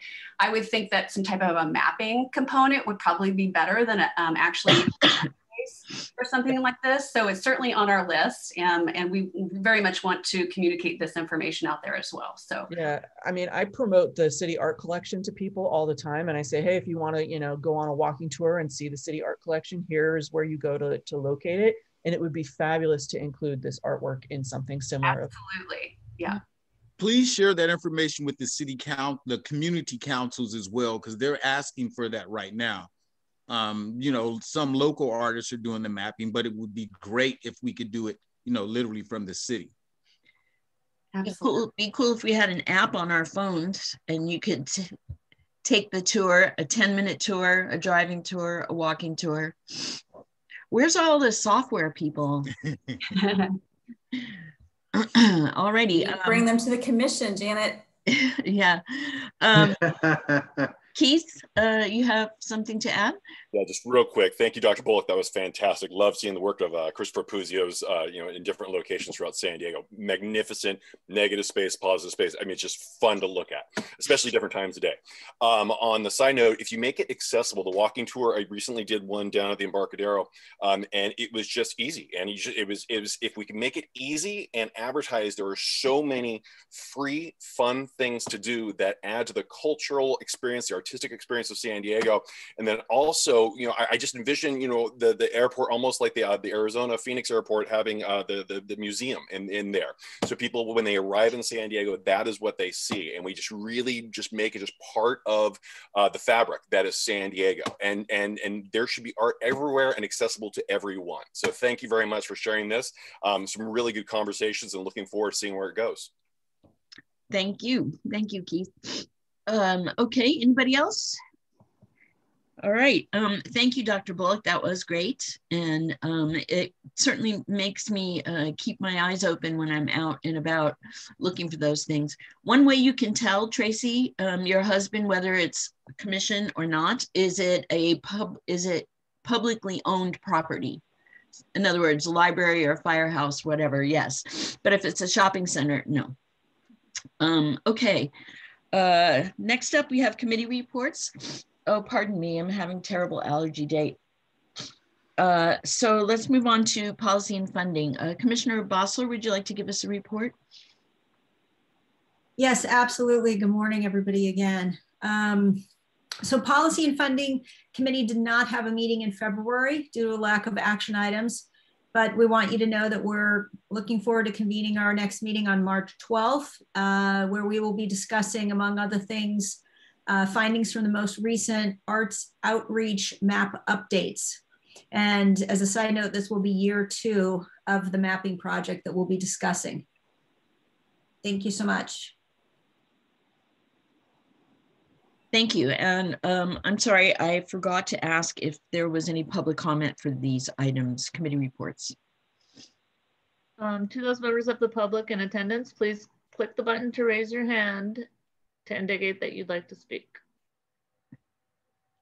And I'm seeing none, Janet. All right, thank you very much. And thank you, Commissioner Bossler. Now moving on to public art, Commissioner Meza. Yes, hello, everybody. We had no action items from our February meeting. we received a presentation on the schematic artwork proposal for the Fairmount Avenue Fire Station Public Art Project by Susan Logoretzi. There will be a virtual artist open house for the public to share their input on that artwork proposal this Saturday afternoon. Staff will share more info on that in their report. Staff will also share more information about the public art request for qualifications that is currently out for the Bayer Park Public Art Project. Bayer Park is a new community park under development in my hometown of San Isidro, otherwise known as South La Jolla. RFQ is out until March 25th, and I would encourage everyone to spread the word. That's my report. Thank you. Sure. Thank you, Commissioner Meza. Okay, moving on to advocacy and outreach. Commissioner Hughes, would you like to give us a report? Sure, thank you all. So a reminder, sorry, I'm just moving my notes around. A reminder that April is Arts and Cultural and Creativity Month. The mayor is planning to speak during the virtual statewide meeting, and I'd like to recommend this commission request a proclamation for that month that could be presented at the March meeting of the Commission for Arts and Culture. We did it last year, but it kind of got buried in the world of COVID. So now that we're all used to this, that would be great. So if we could take a motion after my report, I'm putting forth a motion to request a, sorry, I'm buffering, a proclamation from the city. Also wanted to thank the San Diego Regional Arts and Culture Coalition, as well as Californians for the Arts for the recent convening I was able to attend. The energy in that meeting was palpable. Thank you, Jonathan, for attending. Thank you, Commissioner Smith, for attending. And thank you, Matt Carney, and everybody at the RAC for putting that together. The plan for doing more outreach to elected officials was very exciting. As Matt Carney noted, the 2021 advocacy efforts are going to be in the name of Larry Baza, and I think that we are all going to, redouble our efforts in his name. And then just regarding council visits, we're still waiting for green light from the mayor's office to start those meetings. Hopefully within the next few days, we're going to get that. I am excited about making those calls. I really enjoy them every year, and being able to do them virtually is really great. So I thank staff for pushing forward on that. Thank you to everybody who was able to email your city council members a note of thanks following their unanimous vote to allow us to reallocate the returned and unused funds from OSP and CCSD contractors, and letting us reallocate quickly to 18 organizations up to a total of $272,000. Also wanted to note that I spoke at City Council during public comments in support of the OSP CCSD budget for fiscal year 22, urging them to keep funding levels consistent. And I encourage all of you to send notes of just encouragement and support to your City Council members as they contemplate the budget for the year. And I would also note just the cultural plan, or on the mapping of corporate art and walking tours, et cetera. I think that also folds into my favorite thing to talk about, a cultural plan, because as Commissioner Ofsted noted, from the moment you land at the airport, having the arts and visual art as a welcome to San Diego and an explanation of who we are as a city culturally, I think is so important. And having a unified vision for our entire region is so important, rather than catch as catch can. So I will again speak in favor of my favorite thing, the cultural plan. With that, I'd like to put forward a motion that the commission have a request for City Council for a proclamation for April as Arts and Culture and Creativity Month. All right, thank you, Tyler, for that report. I've been notified that our guest is now available, so I'm going to ask Dahan to please introduce our guest, and Belle to go ahead and promote him to, oh, there he is. Go ahead, Dahan, tell us about him. Okay, this young man is an incredible young man. I actually got a chance to watch him grow up and perform when he was a student at the School of Creative and Performing Arts. But even greater than that, our community empowerment programs would do freedom schools in the summertime. And so this young man, back in the summer of '97, we went to the Alex Haley farm in Tennessee. We stayed on that farm, and they had a huge art and culture talent competition with young people from all over the United States that were there for the Ella Baker training. And this young man, you know, when he was younger, he looked really shy and kind of soft-spoken and what have you. But when he got on that stage, he represented San Diego incredibly. I mean, it was so unassuming, but the words that come out of this young man, and then he grew up to actually become a priest. So he's just an incredible artist. He's just an incredible young man and role model, spiritual, physical, and an incredible artist. So I present to you Jason Edmonds.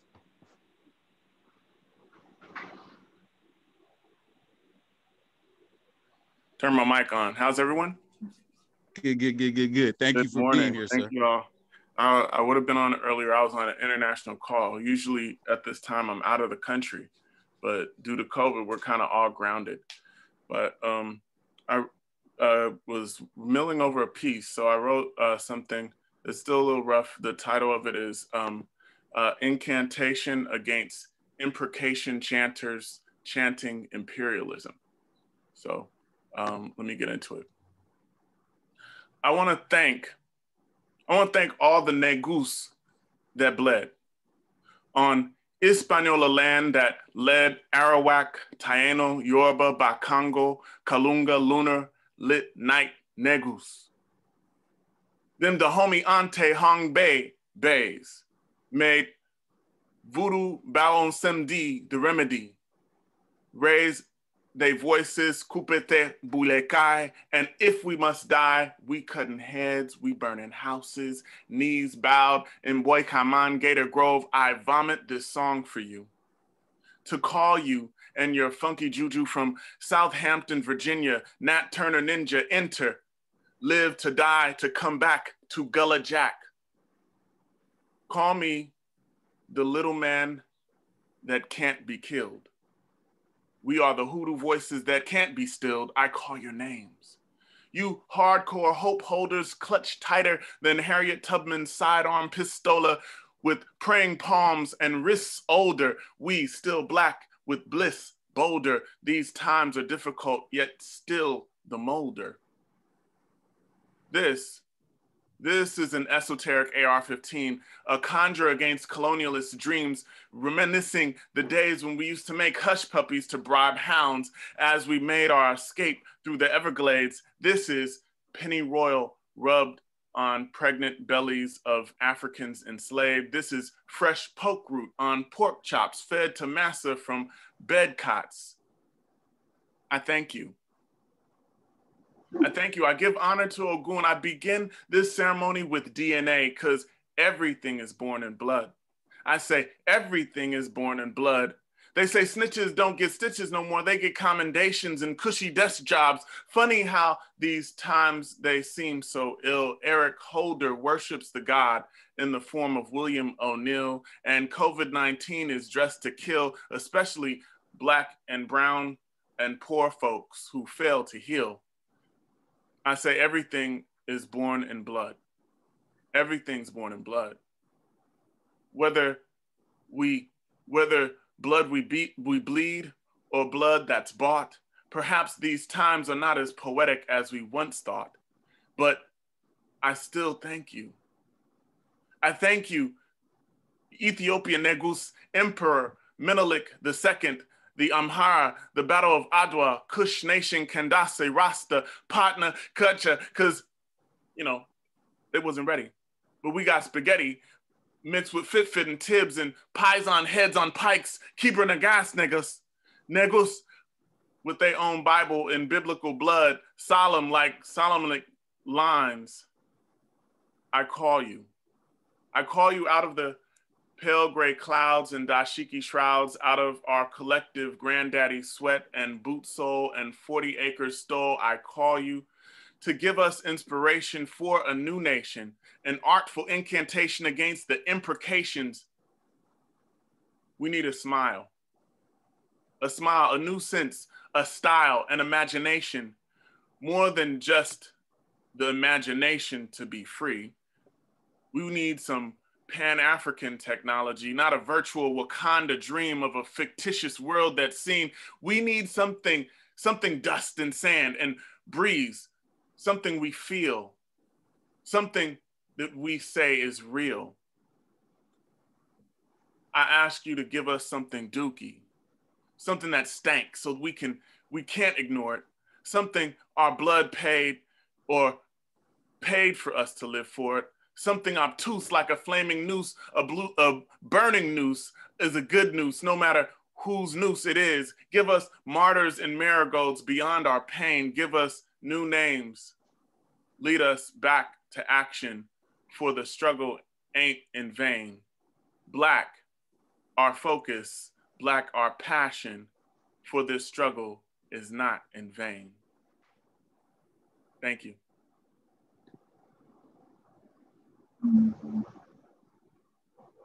Oh, that was awesome. Thank you so much. I'm so glad you were able to make it. Thank you. Maybe come every month. I'll call you. Yeah, yes. He's one of my favorite poets, you guys, from way back when this kid was in high school.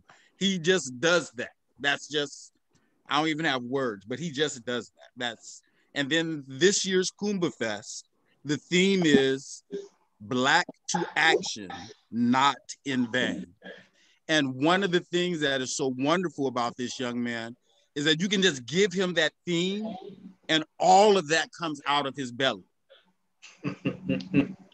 That's quite something. That's really impressive. Well, thank you, Dahan, for setting that up for us and introducing us to him. And thank you, Jashan, did I say it right? Yes, that's fine. Thank you very much.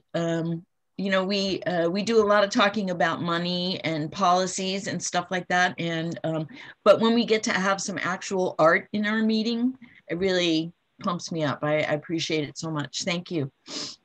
Anybody else who wants to invite an artist to come to any of our meetings anytime, I'm up for it.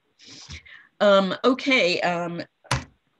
Gosh, now we have to go back to our meeting and Commissioner Engagement Committee. I believe, Rebecca, do you have a report? I know that Udoka isn't here today.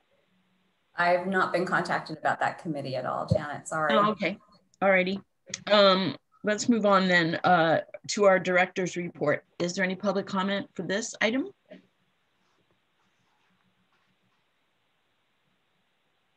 Members of the public in attendance, please raise your hand if you'd like to speak. Seeing none, Janet.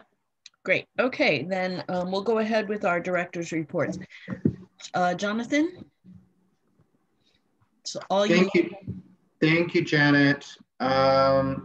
Again, good morning, everyone. I was hoping our guest would still be on, but I think he's left us. Dahan, thank you for arranging for Jazan to spend some time with us. That was really extraordinary. You know, at the staff level, just like the commissioners, we spend so much time focused on process, procedures, and funding. It's so important to be reminded of why we do this. So thank you. Quickly at the staff level, I will turn it over to Christine for a few quick updates. But before I do that, for the purposes of public record, excuse me, I'd like to remind everybody about the San Diego Arts and Culture Challenge, and in particular, Phase 3 of the Challenge Fund. Phase 3 is now open. For those of you who don't know, Phase 3 is open to mid-sized organizations with pre-COVID budgets of $1.5 million to $4 million. Phase 3 is different than the first two phases in that fewer grants will be available, but they're going to be substantially larger, between $30,000 and $50,000. The idea is to recognize the fact that as organizations start to come out of the impact of COVID, they're coming out differently. And we want to support the opportunity for them to look at different business models. Excuse me. So there's three categories. They're called Restart, Risk, and Transformational. Restart is the cost of reopening, the cost of COVID, supplies, etc. Bring staff back on, retraining, that kind of thing. The category of Risk, which is really testing new revenue streams or new business models, and giving them the opportunity to close that financial gap so that they can take on the risk. And then thirdly is transformational, which is just recognizing the fact that some organizations will be merging, will be moving into alliances, or they have to do the hard work of closing responsibly. So we want to recognize that and provide funding for that kind of work as well. Very importantly, the application period closes on the 1st. So I believe that's next Monday at midnight. So we're hoping that we can get, and that's open to San Diego County organizations. So it is countywide. Excuse me. Secondly, if you don't watch the Californians for the Arts website or their social media, it's a great way to stay on top of what is happening from a financial perspective statewide.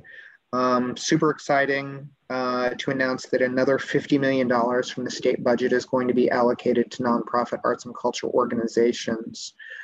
Application guidelines are not in place yet, but all of that is on Californians for the Arts social media. Excuse me. And then, as everybody knows, March and April, panel time.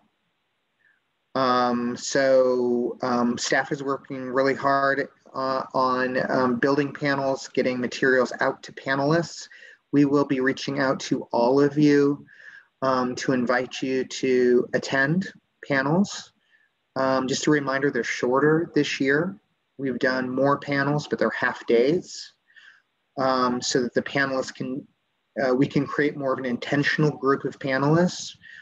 So we really hope that you can join us for all or part of these half-day sessions. I'm looking at Commissioner Smith right now, who's always super excited to attend the panels.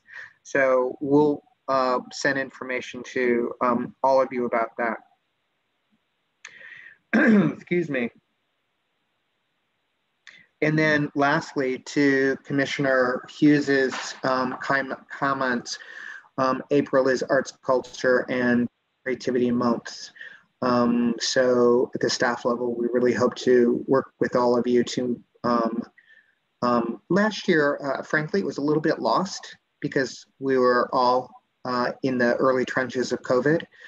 But now there's an opportunity for us to really elevate the importance during that month. So we look forward to working with all of you. And very importantly, Tyler, you asked about a proclamation, and we can work with you over the next few weeks to arrange a proclamation.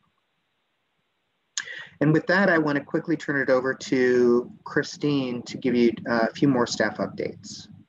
Thank you, Jonathan. Good morning, commissioners.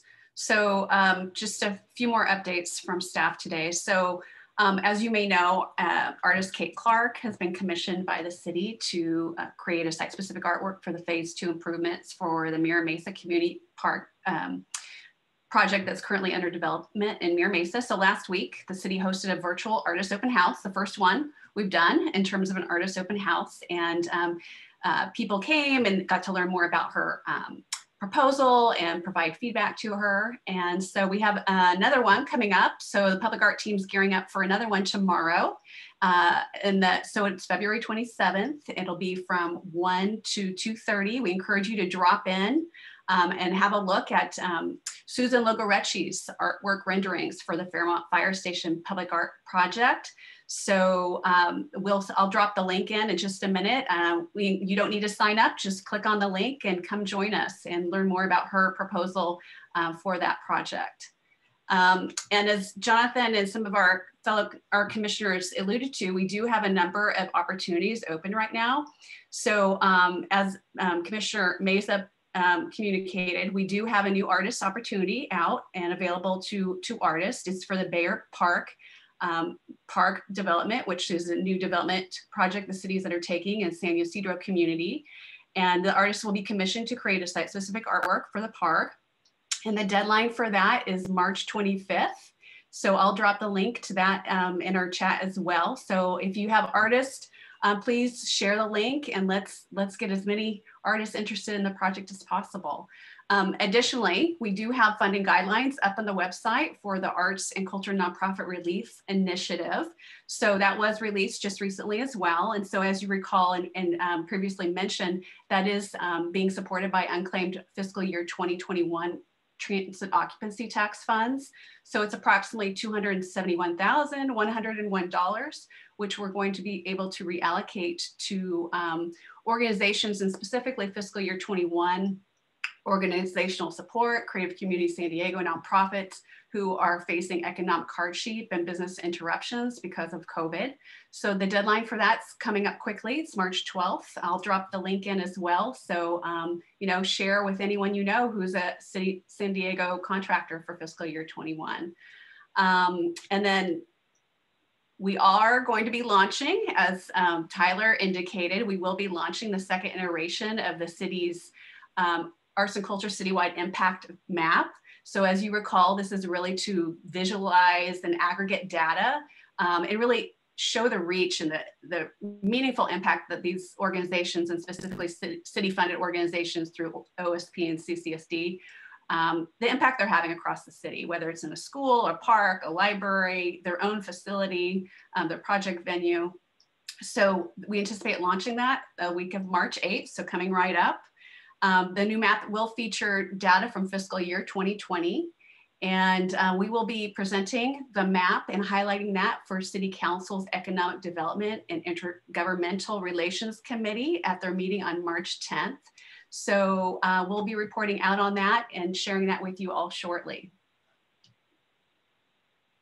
And then last but not least, just one quick thing. I just want to give a big shout out to San Diego Poetry Out Loud 2021 champion and runner up. So Poetry Out Loud is a national program for the supporting high school students and reciting poetry. And so the local program just happened recently, and Write Out Loud really helped spearhead that in terms of organizing it and really reaching out to various high schools, which obviously in the world of COVID and how schools are impacted was a little bit more challenging this year, but there was a really great turnout of high school students. So the winner, Caitlin Gee from Our Lady of Peace High School, will be representing the county at the state finals, which will be coming up here in March.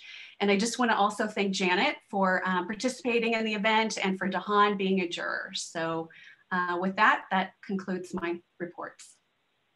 Thank you, Christine. We're turning it back to you, Janet. Thank you so much. All right, thank you. Thank you, Christine, for mentioning Poetry Out Loud. That was really great. And Dahan, it was really nice to see you there judging that. The young lady who won was really great. Some of those performances were, good, but if you don't know the poem, it's kind of hard, but the young lady who won was really dynamic, and it was exciting to watch. I was glad to be asked. Okay, so here we are moving on to new business for future agendas. Does anybody have anything like that they'd like to add? Not seeing anybody. Okay, then let's move on to our speed round. What arts and culture and creativity experiences have you had this month that were exciting? Actually, Keith, I'm going to let you talk in just a second, because I'm going to tell you that one of my arts and culture experiences this month that was great was I discovered Mr. Opsted's Instagram, which is loaded with awesome art. And I spent way too much time going back and hearting everything because it was all so great. So I highly recommend looking for Keith's Instagram if you're looking for some good art. Anybody else have anything to share? I guess, let's see. Oh man, this little chat box. Keith. Okay, Keith, yes, you wanted to say something. Yeah, thanks so much for the shout out. You know, that started off as a arts, culture, and creativity, and actually March is Arts Education Month. And so I thought, how about, you know, with everything going on in the world, how about me make every single day about arts and arts education? So I'm going to try and keep it going. I've posted every single day, weekends, everything. We'll keep it going as long as we possibly can. And thank you very much for that. I wanted to do a quick shout out to the San Diego Museum of Art. They're actually keeping up their longest running program, which is called Young Art. And I believe it's something like 90 years. And I think Commissioner Brown can correct me if I'm off, but what it does is it highlights all the arts education that's happening in kindergarten through high school throughout all of San Diego County. It's a biennial exhibition, so it happens every other year. And this year, the theme for Young Art 2021 is My World, Our Planet. And so I was able to drop off several pieces that will be on display. And what I love is that even our Commissioner Michael Brown was one of the esteemed jurors. So even during this difficult time, it's so fantastic that they're continuing to find creative ways of promoting the arts education and great work that's happening across our county. And the other thing, I was gonna say one other thing. Not that important. Okay. Commissioner DiCenzo. Yeah, hi. It's funny. I was going to mention a San Diego Museum of Art thing as well. I'm not typically the type of person that would attend a virtual tour of any physical art, because I feel like there's a lot missing if you can't engage with people and the artwork on a personal level. But I actually attended one of the San Diego Museum of Art's virtual tours, and it was the Anything Goes Modern and Contemporary Art, Breaking All the Rules. And it was just an hour-long docent-led program. And, you know, at first I thought it was going to be surrealist art, because the picture that they actually chose for the header was kind of this, you know, surrealist piece by Magritte. And I was like, oh, great, surrealist art, but it ended up being more like contemporary expressionism.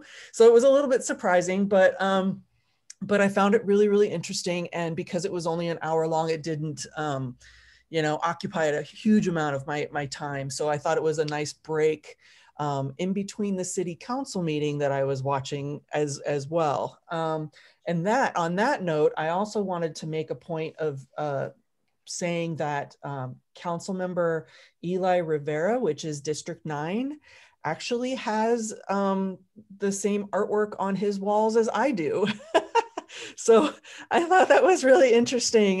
You know, you get to kind of see a little bit of the personalities of our council members when they're online virtually. And he has the whole triplet or the whole, you know, set of the We the People from Shepard Fairey on his wall. And I got so excited that I had to post it online and say, we've got, you know, art compatibility. So anyways, I just thought that was really interesting too. So that's all I wanted to share for my arts and culture experience this week. Thank you, Tracy. That's a good story. Tyler? Mine is a little masochistic. I've just been missing live theater so much that I started doing a deep dive on Tony Award acceptance speeches. And I mean, it's really a strange obsession to just watch them back to the 90s. But The wonderful thing is to see how many come from San Diego stages, how many artists all have come from San Diego stages, and how many winning productions had come from San Diego stages. And it's really remarkable. That is something we don't get enough recognition for nationally and internationally, is we are a darn good incubator of amazing theater. And so it's just something that I think we can all take a lot of pride in.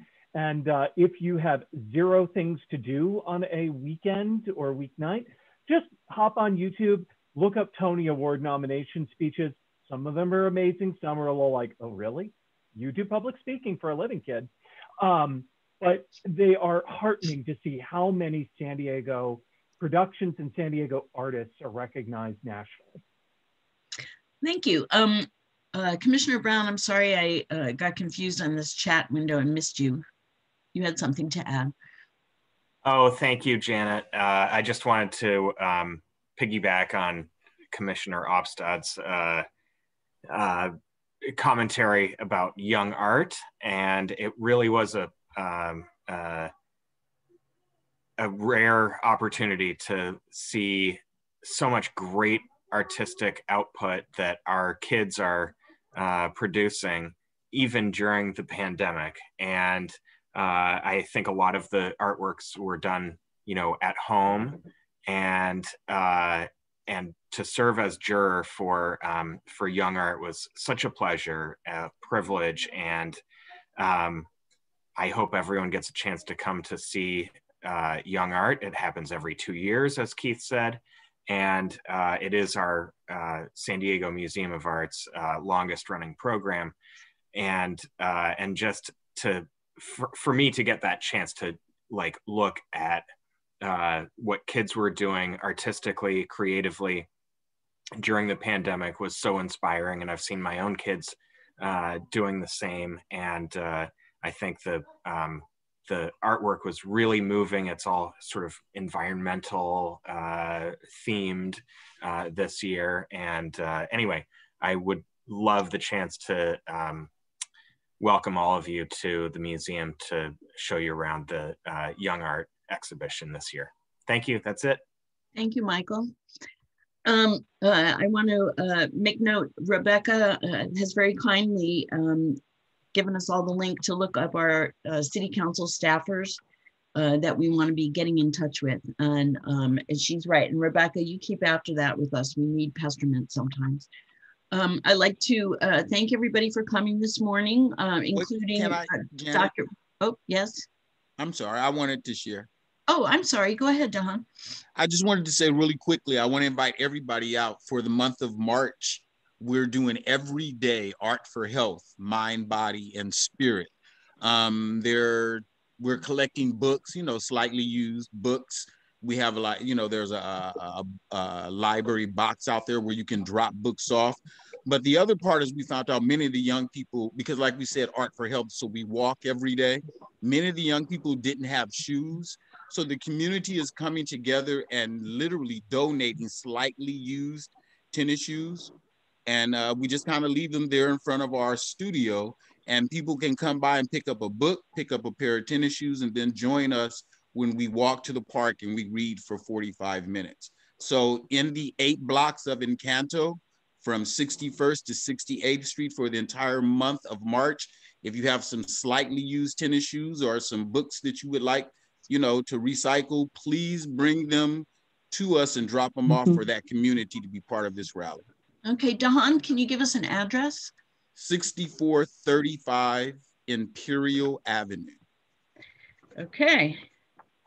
And that's my space, you guys. Come check it out. It's a little space with a boutique for fashion and herbs and African resources. It has a middle section that has now been turned into a green screen studio. And then the back part of it is a Black Book Community Resource Nook, where we do our Black Boys to Men reading and mentoring programs. Awesome. Sounds great. Are there snacks? Sometimes. Okay. You may see me. Janet, I wanted to share something too. I had the mic off, but thank you, if I can. Yes, please go ahead, Gina. Okay, just real quick. Thank you all so much. I just wanted to share that my theater company, Cultural Noir Performing Arts Company, which is now a nonprofit, we just had our first series, our presentation in our series, Voices of Blackness. So what we're doing this season is interviewing and speaking with, having conversations with cultural arts pioneers. So it was a blessing to be able to speak with Marvin X, who's based in the Oakland Bay Area, and he's the co-founder of the Black Arts Movement, along with Leroy Jones and Mary Baraka. So he's a mentor of mine, a very good friend, you know, still speaking around the world, still doing some really good things. And he's also on my theater's advisory board. So that's an honor right there. So more information will be upcoming in reference to upcoming events for the theater, as well as the Voices of Blackness series that we do have up through June under that theme. And then next season, we'll have a different theme, as well as working on other, you know, upcoming productions and everything. So I just wanted to share that. Thanks, Gina. Lots of fun stuff coming up, and it's going to be great to get out again. We have, anybody else have anything? Okay. Last thing? Janet? Who's talking? Doreen. Oh, hi, Doreen. Hi, I'm having trouble with my machine, but it's working well enough to have gotten through this far. I just wanted to tell Dejan, why don't you send out through email to each of the commissioners, and I'm very much interested in sending out to the VAPA Visual Performing Arts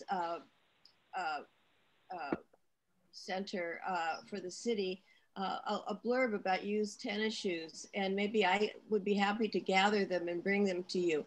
But if we had a gathering place, would be a wonderful idea for those who can't get out to Encanto or whatever.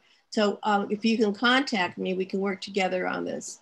Yeah, I think this is just so important, so wonderful. And maybe we'll talk about the VAPA Foundation and how, if you want to apply.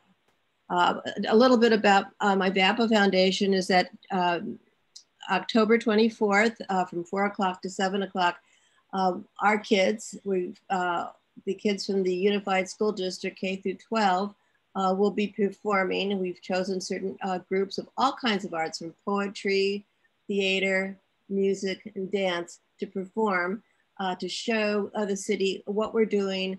And keep in mind that that 40% of our children are from impoverished or low-income families.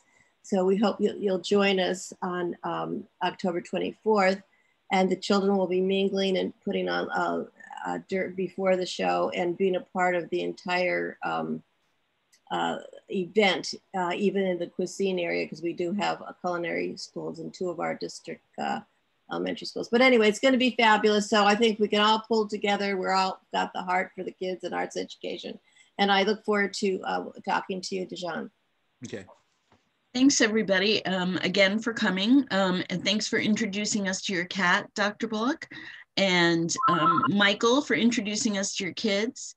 And it's really, and I believe somebody else had a cat in here too. It's very nice to see. It's the silver lining to these meetings. And with that, I'm going to wish everybody a happy weekend and say so long till next time. Thank you, Janet. Good to see everybody. Thanks all. Thank you. Bye-bye. Bye-bye. Bye-bye.